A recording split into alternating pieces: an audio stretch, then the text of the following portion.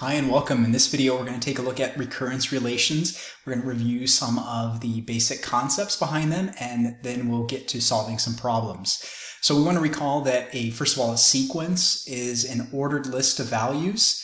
For example, 0, 5, 10, 15, etc. We could probably figure out the pattern is that we're adding 5 to the previous value to get the next value.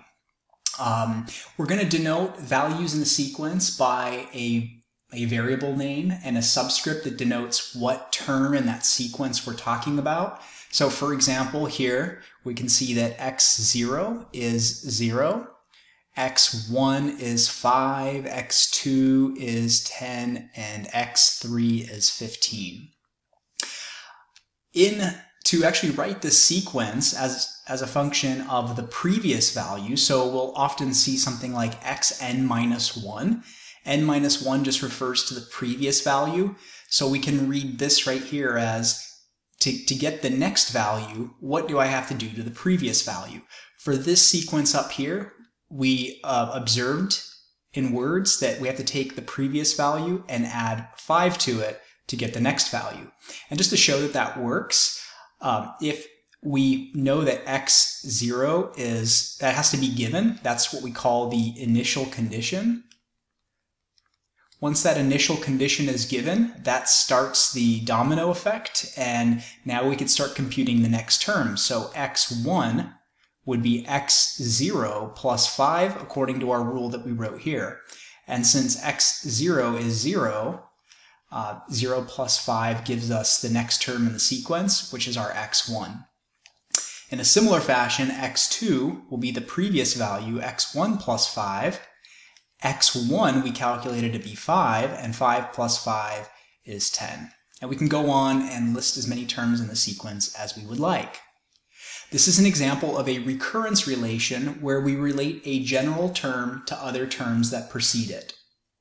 The well-known Fibonacci sequence is a good example of one. In this case, the Fibonacci sequence, to get the next term in the sequence, we have to add together the previous two terms.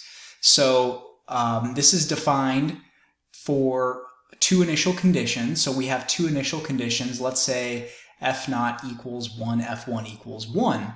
So to find f4, well, if I know f0 and f1, the next value that I have to get is f2.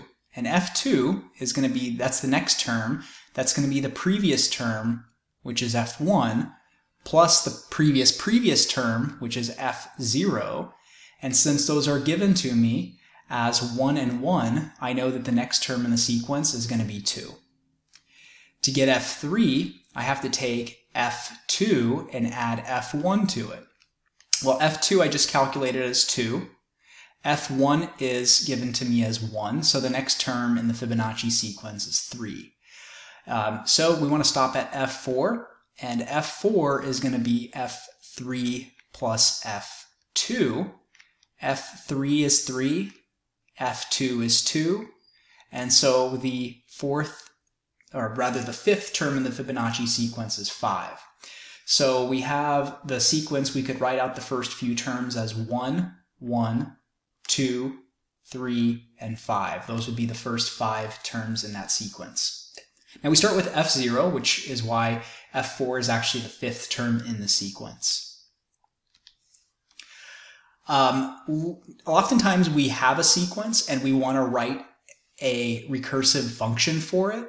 So if we look at this one where the terms in the sequence are 1, 4, 13, 40, and 121, I want to study this and see how is the next term generated from the previous term. So I encourage you to stop the video and think about this for a little while. I can see that the spacing between them is not consistent. So here from 1 to 4, that's a change of 3, but then the next change is 9, and then 27. But I do see that if I multiply the previous term by 3 and add 1, I'm going to get the next term in the sequence. So 1 times 3 is 3 plus 1 is 4. 4 times 3 is 12 plus 1 is 13. 13 times 3 is 39 plus 1 is 40.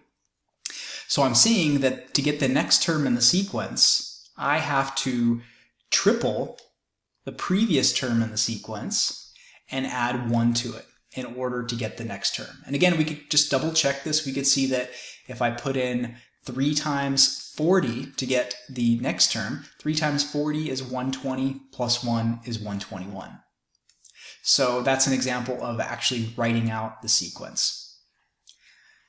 Now in some cases we have information leading to how we get the next term, and we have to just write that function. So the Thompsons are purchasing a new house costing $200,000 with a down payment of $25,000 and a 30-year mortgage. Interest on the unpaid balance of the mortgage is to be compounded at the monthly rate of 1%, and the monthly payments will be $1,800. How much will the Thompsons owe after n months of payments? Right, this is a recurrence relation where Bn is the balance next month and Bn minus 1 is the balance from the previous month. So to get the new balance, I first of all have to take into account 2 things. So if I think about my mortgage as being sort of this box full of money that I owe, I have to think about what's changing my balance in terms of what's going in and what's going out. So the first thing that I should observe is that every month I'm being charged interest, and that's a monthly rate of 1%.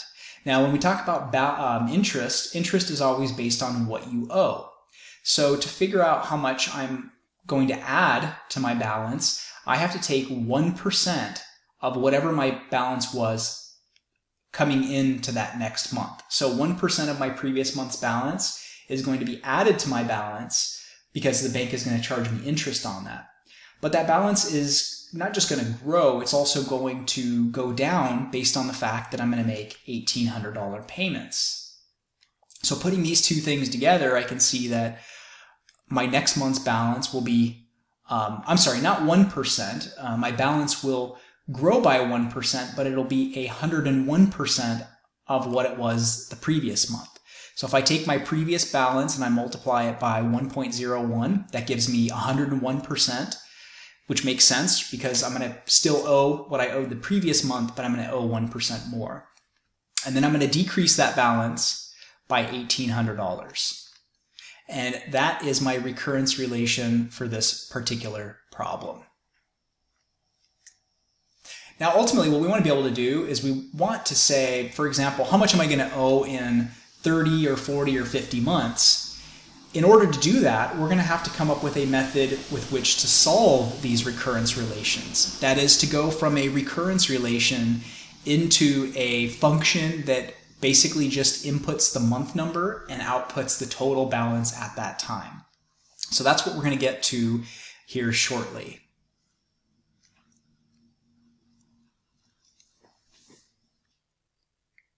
Now, a couple of things that we're going to need are the sum of the first n positive whole numbers. So for example, if you added 1 plus 2 plus 3 plus 4 plus 5, you could do that by hand. 1 plus 2 plus 3 plus 4 plus 5, which that comes out to 9 plus 3 is 12, 14, that comes out to 15. That's a lot of work. I have to add together 5 different numbers. This shortcut gives me a way to compute that sum without having to actually add. So I'm going to double check, does this give me the same answer as if I were to take the value of n? So here the value of n is 5, that's just the last term in my sequence. So if I take 5 times 5 plus 1, and I divide that result by 2, that comes out to 5 times 6, which is 30, divided by 2. That comes out to 15, and 15 does equal 15. So we see that this shortcut seems to work. Now another one that we need is what we call the geometric series. These are called series whenever you take the terms of a sequence and you add them together. That's now called a series. So it's the sum of terms within a sequence. So we're going to use a method to actually solve these recurrence relations. So again, what we want to be able to do to solve a recurrence relation is, at first, we have to start over here at our initial condition. Let's just say that we start with n equals 0, and we want to get over here to n equals 10. So to get there, I would have to go one iteration at a time. And I'd have to go to n equals 1, n equals 2, n equals 3, all the way up to getting to n equals 10. I'd have to do one computation at a time to generate the next terms in the sequence.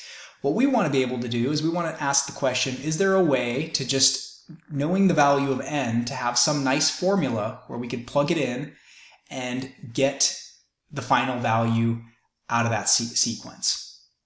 So let's look at problem 2 and see how we might do this. This is called the method of iteration, where we look for patterns and we try to write an expression for how to determine the nth term in a recurrence relation. So to do this, let's first start by, we're going to kind of do this iteratively, meaning we're going to look at one term at a time. So for our problem in number 2, we noticed that to get the next term, we had to triple the previous term and add 1 to it. So you can imagine that getting to x100, that would take a lot of effort, right?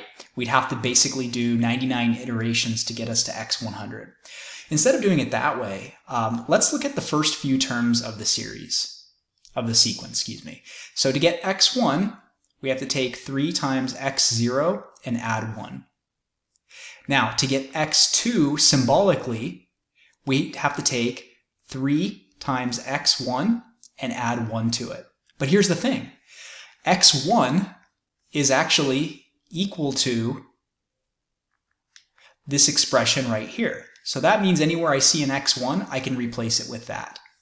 So that means this is going to be 3 times my x1, which is what I have here in this box. So I'm going to take this guy, and I am going to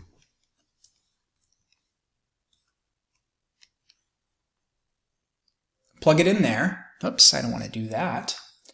Let's just write it down. So this is going to be 3 times x0 plus 1. Whoops. So 3 times x0 plus 1. And then I have this plus 1 on the outside. That's that guy. So one thing that we want to do here is we don't want to write this as 9. We're going to instead distribute this out, and we're going to write it as 3 squared times x0 plus 3 plus 1. That's how I get x2. To get x3, I've got to take 3 times x2 plus 1. Okay, now again, I'm going to use the same substitution. I see x2 is equal to this block here, so I'm going to make that substitution for x2. So x2 is going to be replaced with 3 squared times x0 plus 3 plus 1. And if I simplify that, I get 3 cubed, the distribution of 3 to 3 squared, and 3 to 3 will give me plus. Again, I'm going to leave that as 3 squared plus 1. So I can kind of imagine what x4 would look like. I think based on this pattern, I see that x4 will probably be 3 to the 4th times x0 plus 3 cubed plus 3 squared, and then finally plus 1. So it looks like what I'm going to have is basically a series of 3 to, so we'll have the current index right here is going to be the power on the 3 that acts as the coefficient of x0. And then I'm going to have a series of descending powers attached to 3 to the 3rd, 3 squared, and then my final term will be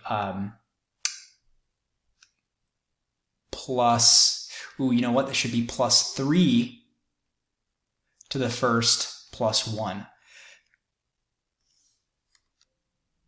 And the reason for that is because I forgot to write the plus 1 inside of the parentheses here. So this should actually be plus 1, all plus 1. So that would give me a 3 to the 1st power here, because I'd have the 3 times 1, and then I have that extra 1 lying on the outside. So x4 would be the same type of pattern, but I'd have descending powers down to 3 to the 1st and then plus 1. So in the next video, we'll see how we can use this to help us